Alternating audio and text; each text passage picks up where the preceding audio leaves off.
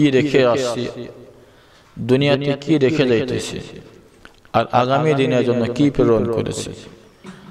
আল্লাহ পাক বলেন, ইয়া আইয়ুহাল্লাযীনা আমানুত্তাকুল্লাহ ওয়াল তানজুর নাফসুম মা কদ্দামাত লিগাদ ওয়াত্তাকুল্লাহ ইন্নাল্লাহা খাবীরুম বিমা তা'মালুন। আল্লাহ পাক বলেন, ইয়া আইয়ুহাল্লাযীনা আমানুত্তাকুল্লাহ, হে ঈমানদারেরা আমি আল্লাহকে ভয় করো।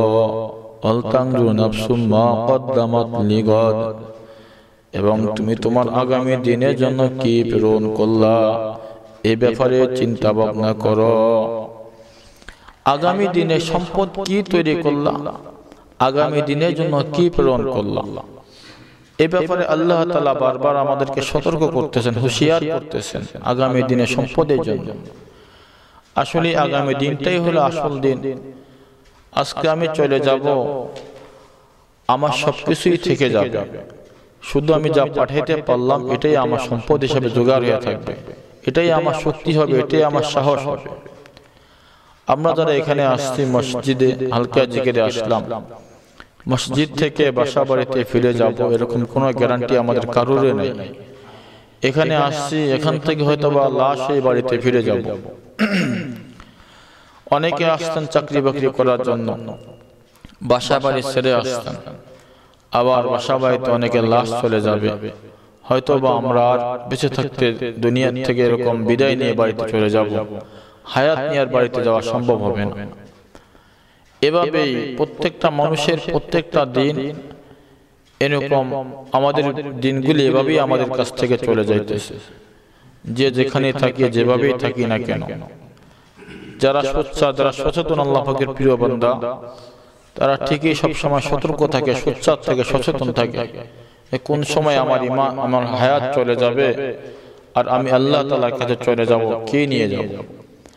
আর যারা আমাদের মতো অসতর্ক, অসচ্চার, তারা সবসময় গাফেল থাকে, হাসি তামসার মধ্যে থাকে, নাচ গানের ভিতরে থাকে, আনন্দ ফুর্তির মধ্যে থাকে। কখন যে চলে যাব এই চিন্তা ভাবনা আমাদের দিলের ভিতরে কখনো কাজ করে না। আর আল্লাহর প্রিয় বান্দাদের সবসময় চিন্তা ভাবনা থাকে, তৈরি হয়ে থাকে। তারা মৃত্যুকে তোহফা মনে করে, মৃত্যুকে উপহার মনে করে, যে আমি মৃত্যুবরণ করতে পারলেই আমি বেঁচে গেলাম, অপেক্ষায় থাকে। এজন্য বুজুর্গানে দিনের জিন্দেগি তালাশ করলে দেখা যায় এক আল্লাহর ওলি সবসময় উজুর হালতে থাকতেন। তার চিন্তা ভাবনা হইল, যদি আমি মারা যাই তো উজুর হালতে আমি মরে যাব, আর আল্লাহ তাআলা আমাকে উজুর হালতে দুনিয়া থেকে এরকম কিয়ামতের মধ্যে উঠিয়ে দিবেন।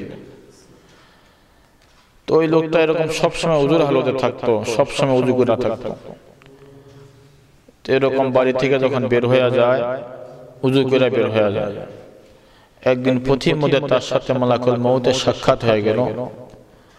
মালাকুল মউত সালাম কালাম করে বলল যে, ভাই আমি তোমার জান কবজ করার জন্য এসেছি। ওই লোকটা উত্তর দিল, ভাই তুমি আমার জান কবজ করার জন্য এসেছো, আমি তো সেজন্যই তৈরি হয়ে আসছি। তবে আমার বড় খেয়াল, আমার বড় আবদার, আমি যদি নামাজের মধ্যে থাকতে পারতাম, সিজদার মধ্যে থাকতে পারতাম, আর সিজদারত অবস্থায় তুমি আমার জানটা কবজ করতা, আমার মনের তামান্নাটা পূরণ হইতো। আমার মনের আশা, আমি নামাজের সিজদার মধ্যে থাকবো, এই অবস্থায় আমি দুনিয়া থেকে বিদায় নিয়ে চলে যাব। আল্লাহর ওলি ডাক দিয়ে বলে, ও আজরাইল ভাই, তুমি আমার একটু সময় দাও, আমি নামাজের মুসাল্লার মধ্যে দাঁড়িয়ে যাই। আমি যখন সিজদার মধ্যে চলিয়া যাইব, তখন তুমি আমার জানটা কবজ করে নিয়ে যাইও। আশিকারা মিল্লাত মজহব খুদা, আশিকারা মিল্লাত মজহব জুদা। আল্লাহ, আল্লাহর পাগলদের তামসা হইল অন্যরকম। আমরা আছি দুনিয়া নিয়ে, মরার সময় আমরা পানি চাই, আমরা খাবার চাই, আমরা এটা চাই সেটা চাই, দুনিয়ার কত নাজ নেয়ামত আমরা খুঁজতেছি। আর আল্লাহর পাগলেরা মরার সময় নামাজ খুঁজতেছে। মালাকুল মউত বলে, ভাই তুমি নামাজ পড়বা, নামাজে দাঁড়িয়ে যাও। ওই আল্লাহর ওলি নামাজে দাঁড়ায় গেল, সেজদার মধ্যে চড়িয়া গেল, মালাকুল মউত তার জান কবজ কইরা দুনিয়া থেকে বিদায় কইরা দিল। ওরাও মরে, আমরাও মরি। আমাদের মরণ হইল গরু ছাগলের মতো, কুত্তা শুয়োরের মতো, রাস্তাঘাটে মইরা থাকি। আমাদের কোনো দামও থাকে না, কেউ জিজ্ঞাসাও করবে না। ইমান লিয়া মরলাম না বিমান লিয়া মরলাম কেউ খবরও নেয় না। বাসা বাড়িতে আজকাল তো এখন এক রুমে মানুষ মারা যায়, আর এক রুমে টিভি চালায়, বসে বসে টিভি দেখতেছে।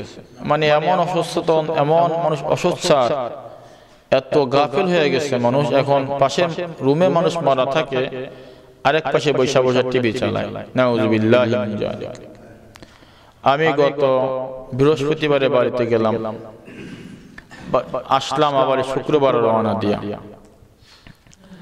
লঞ্চে তো শত শত যাত্রী, হাজার হাজার যাত্রী থাকে। তো আমরা ছিলাম 3 তলায়, 2 তলায় অনেক যাত্রী উঠছে।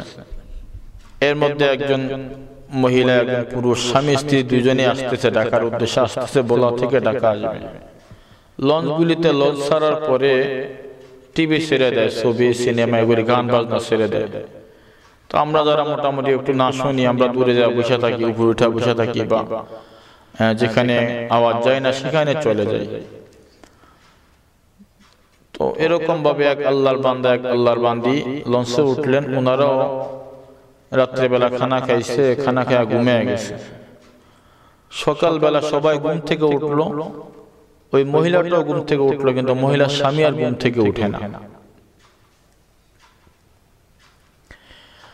আল্লাহ, সবাই মনে করছে লোকটা মনে হয় ঘুমিয়ে আছে, আশেপাশের লোকজন টাকাটাকি করতেছে, তার কোনো খবর নাই। কিছুক্ষণ পরে লোকটা যতই ডাকতেছে কারো, তাকে সে আর সাড়া দিতেছে না, সে একেবারে ঘুমিয়ে গেল। এখন আশেপাশের লোকজন বুঝতে পারলো লোকটা আসলেই ঘুমায় না, সে আসলে এমন গুমান ঘুমাইছে, জন্মের গুমান ঘুমাইছে, তারা আর ডেকে উঠানো যাবে না। এই লোকটা যে এমন গুমান ঘুমাইলো, আর উঠতে পারলো না। আসলে এই লোকটাও কি জানতো যে আমি লঞ্চে উঠতেছি, লঞ্চের ভিতরে আমার মওত হবে? এই লোকটাও জানতো না। কে বলেন কথা ঠিক কি না?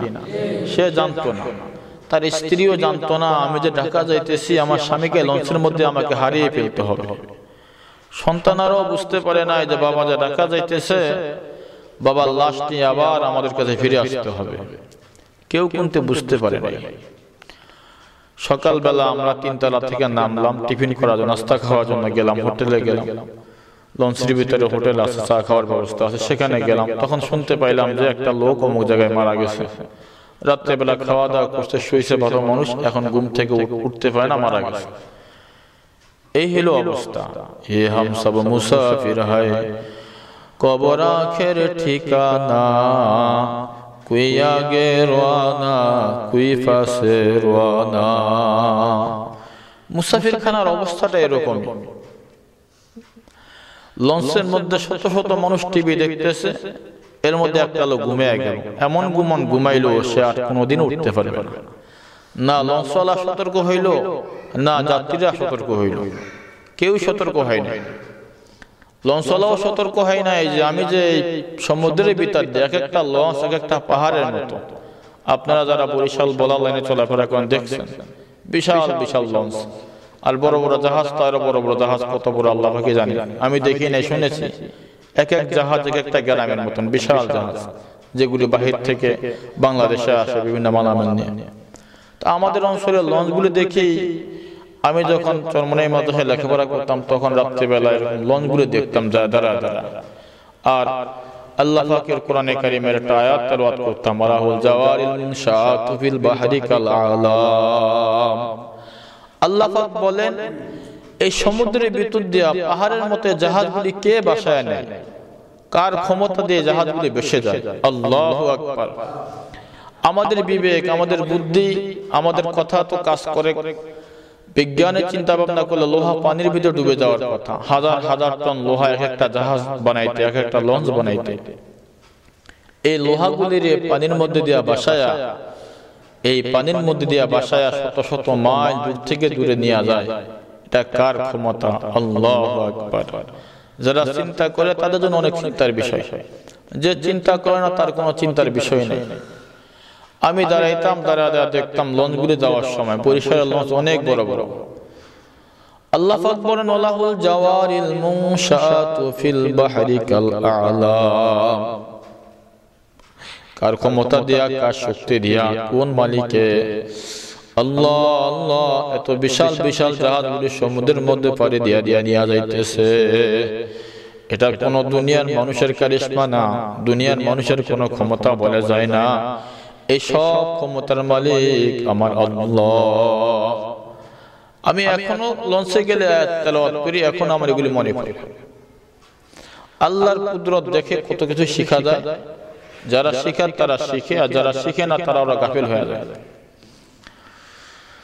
ও আমার ভাইরা, আমার বাবাজিরা, বলতেছিলাম এক ঘরের মধ্যে মানুষ মারা যায়, পাশের রুমে বসে বসে টিভি চালায়। কত গাফেল মানুষ, কত অসচেতন মানুষ। কিন্তু দুইটা গরু যদি পাশাপাশি জবাই দেয়, একটা গরু আর একটা দেখলে ফোস ফোস করে শব্দ করে উঠে, ওই গরুটা চিন্তা করে মনে হয় এরপরে আমার জবাই দেয়া দিবে। গরুর ভিতরে কিছুটা জ্ঞান কাজ করে, কিন্তু মানুষের ভিতরে কোনো জ্ঞান কাজ করে না। আজকে আমাদের বিবেক বুদ্ধি এমন লোপ পাইল, আমাদের ঈমান আজকে এত দুর্বল হওয়া হইল, পাশে মানুষ মরে যায় তারপর আমরা একটু সচেতন হই না। ও আমার ভাইরা, আমার বাবাজিরা, পর্দার মা বোনেরা, ये हम सब मुसाफिर है कब्र आखिर ठिकाना, कोई आगे रोना कोई पासे रोना। লঞ্চের ভিতরে মানুষটা যখন মারা যায়, সকালবেলা আমি শুই না, আমার দিলের ভিতরে এত জোরে একটা কামড় দিল, আমি চিন্তায় পড়ে গেলাম, আফসোস এভাবে তো একদিন আমাকেও চলে যাওয়া লাগবে। আমার মাওলা বলেন আলিমাত নাফসুম মা কদ্দামাত ওয়া আখারাত, বান্দা তুমি কি পাঠাইলা কি রাইখাইলা সব কিছু তোমার জানিয়ে দেওয়া হবে। কিন্তু হিসাব নিকাশ করে দেখলাম আমলের খাতা একেবারে শূন্য। আমার আপনার আমলের খাতা আসলেই কিন্তু শূন্য, গুনার খাতা বড় ভারী। এজন্য আমার ভাইরা, আমার বাবাজিরা, আল্লাহর ওলিরা সবসময় বাতলায় দেন, হার হামেশা জবানে জিকির রাখো। আল্লাহ বলেন ইয়া আইয়ুহাল্লাযীনা আমানু যিকুরুল্লাহা যিকরান কাসীরা, এই ইমানদার বান্দা বান্দীরা বেশি বেশি কইরা আল্লাহ পাকের জিকির করো। ইয়া আইয়ুহাল্লাযীনা আমানু যিকুরুল্লাহা যিকরান কাসীরা ওয়া সাব্বিহুহু বুকরাতাও ওয়া আসীলা, বিশেষ করে সকাল এবং বিকাল বেলা এই দুইটা সময় তোমরা বেশি বিশেষ করে আমি মাওলাকে একটু বেশি করে ডাকো।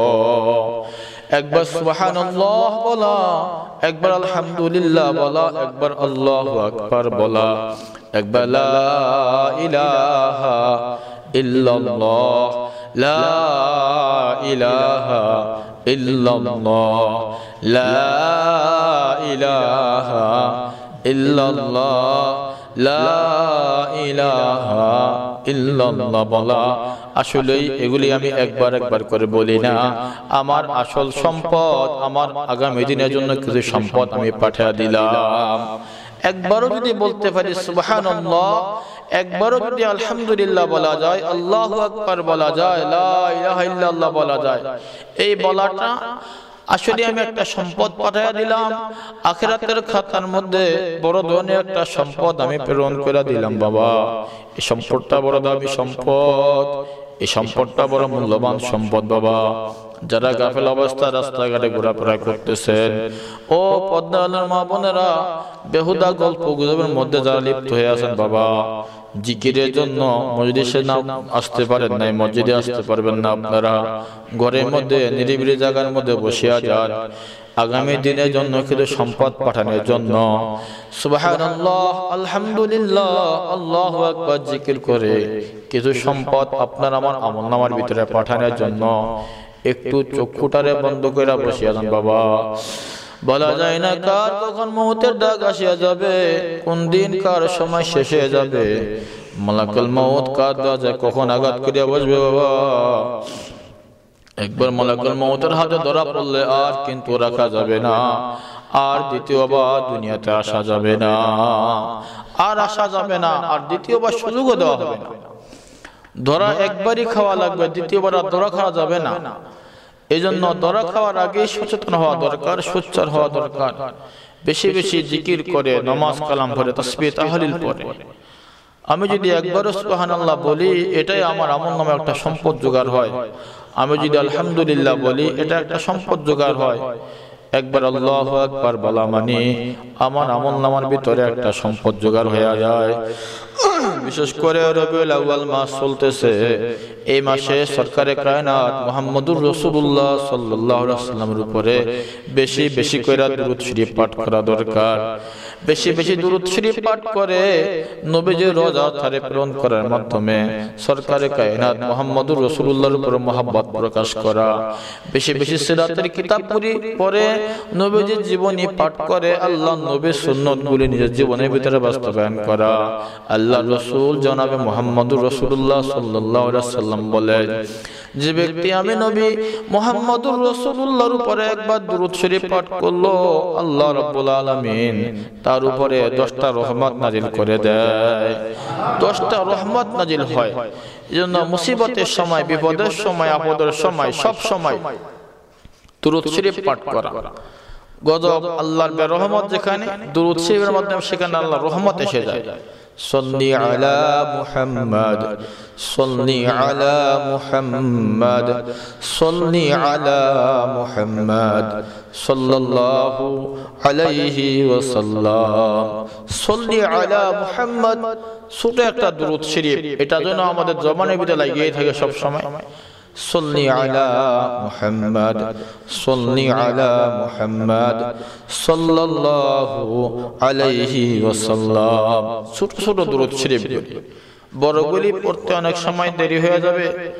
যখন সুযোগ পাবেন বড়গুলি পড়বেন, সুযোগ না পাইলে যখনই মনে আসবে নবী আলাইহিস সালামের উপরে দরুদ শরীফ পাঠ করবেন। সাল্লি আলা মুহাম্মদ সাল্লি আলা মুহাম্মদ সাল্লি আলা মুহাম্মদ সাল্লাল্লাহু আলাইহি ওয়াসাল্লাম সাল্লাল্লাহু আলাইহি ওয়াসাল্লাম। মুহাব্বতের সহিত, ধ্যান ও খেয়ালের সহিত আল্লাহ রাসূল জনাবে মুহাম্মদুর রাসূলুল্লাহ সাল্লাল্লাহু আলাইহি ওয়াসাল্লাম বলেন, যখন আমার কোন গুনাহগার উম্মত পৃথিবীর এক প্রান্তে বসে আমি নবী মুহাম্মদুর রাসূলুল্লাহর উপরে দরুদ শরীফ পাঠ করে, আল্লাহর একদল ফেরেশতারা এই দরুদ শরীফটা আমি নবীর রওজা ধারে নিয়ে আসে, নবীজির দরবারে নিয়ে যায়। অমুকের ছেলে অমুক আপনার উপরে দরুদ শরীফ পাঠ করছে। আল্লাহ রাসূল আমাদের দরুদ শরীফ তখন শুনতে থাকেন। জোরে বলেন সুবহানাল্লাহ। এজন্য মাহে রবিউল আউয়াল মাসে বেশি বেশি দরুদ শরীফের আমল করবেন ইনশাআল্লাহ। রাজি আছেন তো? ইনশাআল্লাহ দরুদ শরীফের আমল করবেন বেশি বেশি কইরা। আমার ভাইরা, আমার বাবাজিরা, মা বোনেরা, আমি একটি হাদিসে তেলাওয়াত করেছি। আল্লাহ রাসূল বলেন, আলা ইন্না ফিল জাসাদিল মুদগা ইযা সালুহাত সালুহাল জাসাদু কুল্লু ওয়া ইযা ফাসাদাত ফাসাদাল জাসাদু কুল্লু আলা ওয়াহিয়াল কলব। আল্লাহ রাসূল বলেন, প্রত্যেকটা মানুষের মধ্যে একটা গোশতের টুকরা আছে। এই গোশতের টুকরাটা যখন ভালো হয়ে যায়, মানুষটা আল্লাহর ওলি হয়ে যায়। ওই গোশতের টুকরাটা আবার যখন খারাপ হয়ে যায়, মানুষটা কুত্তা শুয়োরের চাইতে খারাপ হয়ে যায়। আলা ওয়াহিয়াল কলব। ওই গোশতের টুকরার নাম হইল কলব। আমাদের প্রত্যেকের দেহের ভিতরে কলব আছে। এই কলব যখন ঠিক হয়ে যাবে, মানুষটা আল্লাহর ওলি হয়ে যায়, মানুষটা এরকম নেককার হয়ে যায়, দিনদার হয়ে যায়, মুত্তাকিন ফরজগার হয়ে যায়, আল্লাহর প্রিয় বান্দা হয়ে যায়। আসলে আমরা আল্লাহর প্রিয় বান্দা হইতে চাই, সবাই কাজের বেলা করতে রাজি না।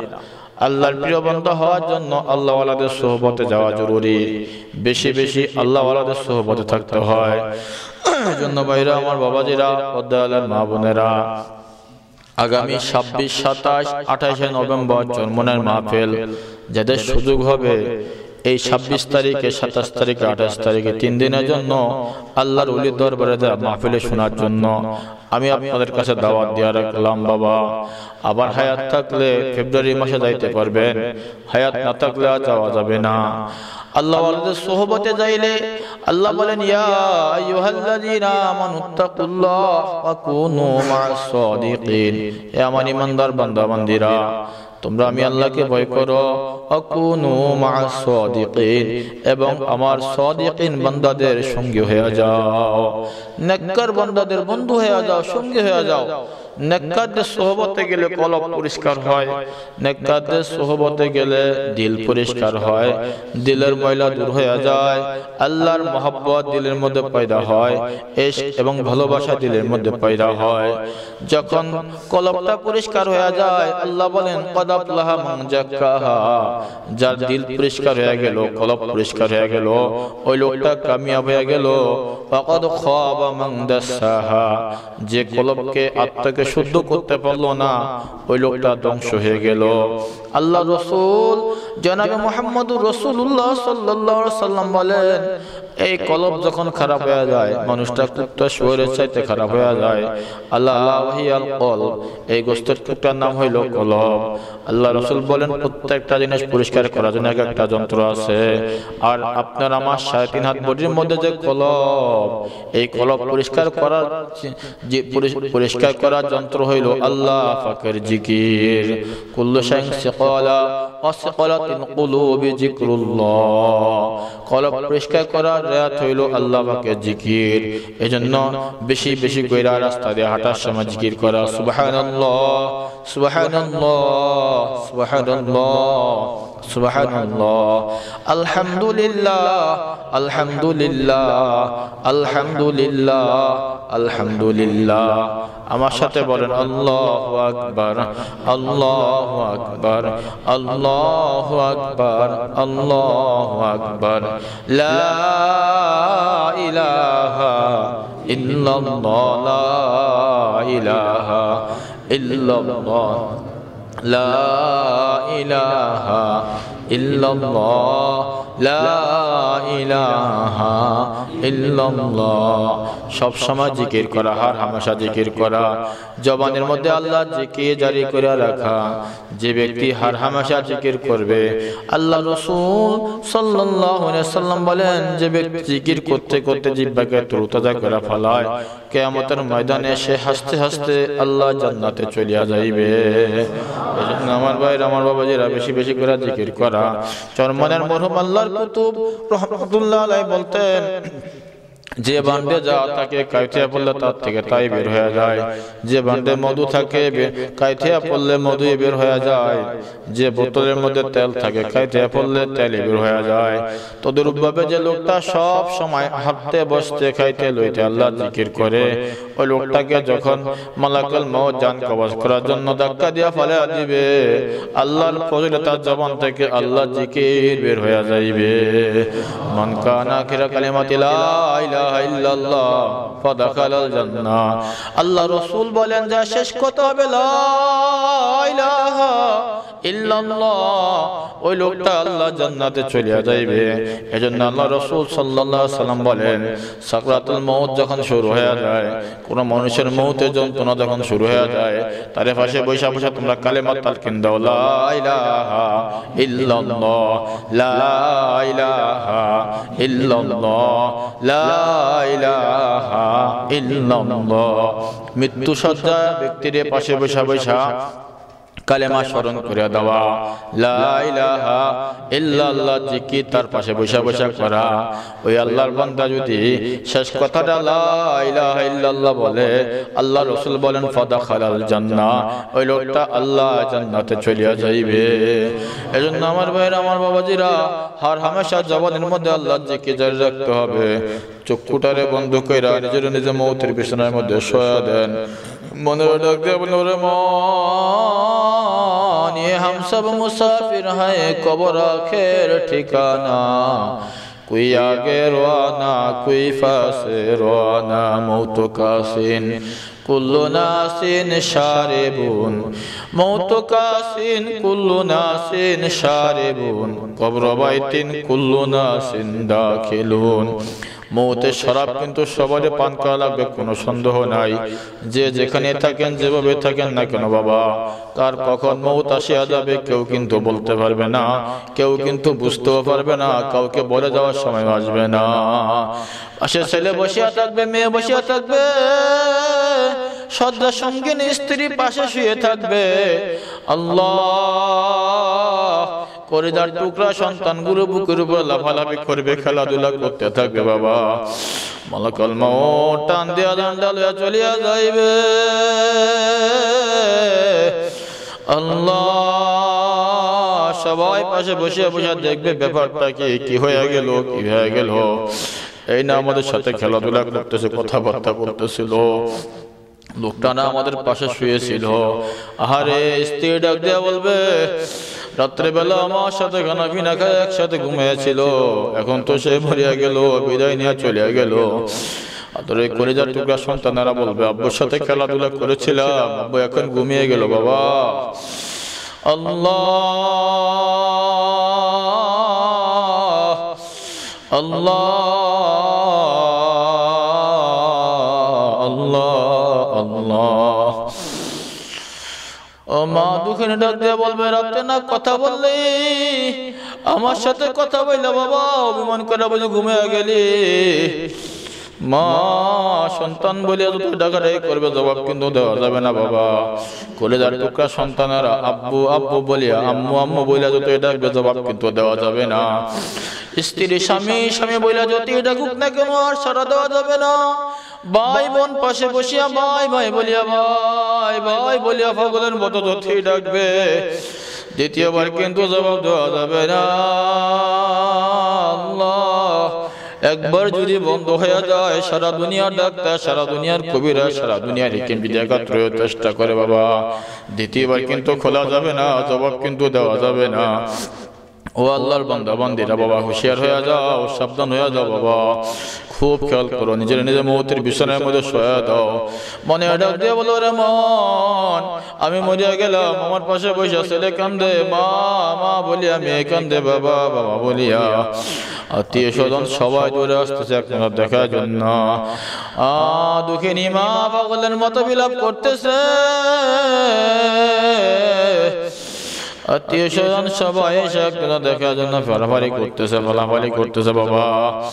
যতই কান্নাকাটি করুক, যতই পাগলের বেশ ধরুক না কেন, একবার যখন নাই শব্দ উঠিয়া যাইবে, আর কিন্তু আছে বলা যাবে না। সবাই ধরে আসবে, কিছুক্ষণের মধ্যে সবাই বলবে তাড়াতাড়ি বের করো, বেশিক্ষণ রাখা যাবে না, পচিয়া যাইবে, গলিয়া যাইবে, গন্ধ হয়ে যাইবে। আল্লাহ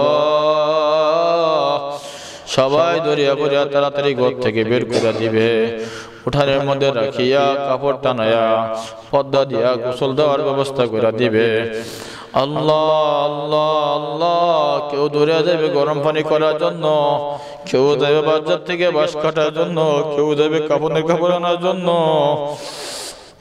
আল্লাহ আমার মাওলা ডাক দিয়ে বলেন, মিনহা খালাকনাকুম ওয়া ফিহা নুঈদুকুম ওয়া মিনহা নুখরিজুকুম তারাতান উখরা। বান্দা মাটি থেকে তোরে বানাইলাম, আবার এই মাটির মধ্যে তোরে নিয়ে আসবো। আল্লাহ আল্লাহ আল্লাহ। মিনহা খালাকনাকুম ওয়া ফিহা নুঈদুকুম ওয়া মিনহা নুখরিজুকুম তারাতান উখরা। আবার এই মাটি থেকে তোরে আমি পুনরায় উঠাইব রে বান্দা। আমার মাওলা ডাক দিয়ে বলেন, মরণ থেকে যেটাই বলো, মরণ তোমায় লইবে গিরি, যদিও সুদূর আকাশ পানে পালাও সেথায় লাগিয়ে সিঁড়ি। আল্লাহ গরম পানি হয়ে যাইবে, গরম পানি দিয়ে গোসল দেওয়ার জন্য নিয়ে আসবে, তাড়াতাড়ি করে সবাই বলবে গোসল দাও গোসল দাও। মুর্দা ব্যক্তি পাগলের মতো বিলাপ করে বলবে, মুর্দা ব্যক্তি কান্দে বলে, জিন্দা ওরে ভাই, আজ বুঝি দিলে মোরে জনমের বিদায়। মুর্দা ব্যক্তি ডাক দিয়ে বলবে, আস্তে আস্তে গোসল দিও, তাড়াহুড়া করো না, বেশি ডলাডলি করো না, আমার জানটা বের হয়ে গেছে, আমার সারা শরীরটা ব্যথা হয়ে গেছে, মালাকুল মউত আমার শ্বাস শরীরে চিবিয়ে চিবিয়ে আমার জানটা বের করে নিয়েছে। বন্ধু আস্তে আস্তে গোসল দিও, আমি কিন্তু সহ্য করতে পারি না। ও আমার ভাইরা, আমার বাজের অপদেয়ালের মা বোনেরা, গরম পানি দিয়া গোসল দিয়া আস্তে আস্তে কাপড়ের মধ্যে জড়ানো শুরু হয়ে যাবে। মুদ্রা ব্যক্তি কান্দে বলে, জিন্দা ওরে ভাই, আজ বুঝি দিলে মোরে জনমের বিদায়। কাপনের মধ্যে জড়াইয়া, মাথার মধ্যে বান্ধিয়া, কোমরের মধ্যে বান্ধিয়া, পায়ের মধ্যে বান্ধিয়া প্যাকেট বানিয়ে ফেলাইবে। প্যাকেট বানায়া এখন খাটের মধ্যে শোয়ায়া আস্তে আস্তে বাড়ি থেকে বের করে লইয়া রওনা হয়ে যাবে। পিছনে পিছনে ছেলে কাঁদবে মা মা বলিয়া, মেয়ে কাঁদবে বাবা বাবা বলিয়া, জবাব কিন্তু আর দেওয়া যাবে না। মাঠের মধ্যে রাখি ইমাম সাহেব দাঁড়িয়ে যাইবে, ছেলেরা দাঁড়িয়ে যাইবে। ছেলে ডাক দিয়া বলবে, ও দুনিয়ার মানুষ, আব্বা জান আপনাদের মাঝে ছিল, আজকে বিদায় নিয়ে যাইতেছে। আল্লাহ চোখের পানি দিয়া ছেলে বিদায় দিয়া দিবে। ইমাম সাহেব চোখের পানি দিয়া জানাজা দিয়া বিদায় করে দিবে। এখন জানাজা শেষ করে আস্তে আস্তে অন্ধকার কবর বাড়ির দিকে আমলিয়া রওনা হয়ে গেল। আস্তে আস্তে কবরের কাছে আনিয়া কবর ধরিয়া মুড়িয়া আবার অন্ধকার কবরের মধ্যে শোয়া দিয়া, উপরে বাঁশের চালে দিয়া চাটাই দিয়া মাটি ফলানো শুরু হয়ে গেল। মাটির উপরে মাটি, মাটির উপরে মাটি, মাটির উপরে মাটি দিয়া যে যার মতো বাড়ি ঘরে দিকে চলিয়া যাইতেছে। এখন অন্ধকার কবরের মধ্যে আমি একা। এই কবর ডানে তাকা দেখি মাটি, বামে তাকা দেখি মাটি, নিচে মাটির বিছানা, উপর থেকে সাফা মাটি, মায়া কেহ করে নাই। মনে ডাক দেয়া বলে, ওরে মন, কবরে ছেলেও আসে নাই, মেয়েও আসে নাই, মা নাই, বাবা নাই, বন্ধু নাই, বান্ধব নাই, সাথী নাই, বাতি নাই, কিছুই নাই, কিছুই নাই। আমার কবর আমার আল্লাহ বাদে কেহ মাবুদ নাই, আল্লাহ বাদে কেহ মাবুদ নাই। এই খেয়াল করে খুব খেয়াল করবো, আমার মাওলা যেহেতু আমার কবরে বন্ধু হবে, সাথী হবে, আমার মাওলারে না লইয়া কবরে যাব না, আমার মাওলারে বেজার করিয়াও কবরে যাব না। এরপর যখন দুরূদ শরীফ পড়ব তখন খেয়াল করবো আল্লাহ রাসূল আমাদের দুরূদ শরীফ শুনতেছেন, ফেরেশতারা পৌঁছে দিতেছেন। এরপর যখন ইস্তেগফার পড়ব তখন খেয়াল করি আল্লাহ আল্লাহু আকবার, আমার মতো গুনাহগারের কেহ নেই, আল্লাহ আমার জীবনের গুনাহ মাফ করিয়া দেন। এরপর যখন সুবহানাল্লাহ আলহামদুলিল্লাহ আল্লাহু আকবার জিকির করব তখন খেয়াল করি আমার মাওলা আমার দিকে তাকায় আছেন।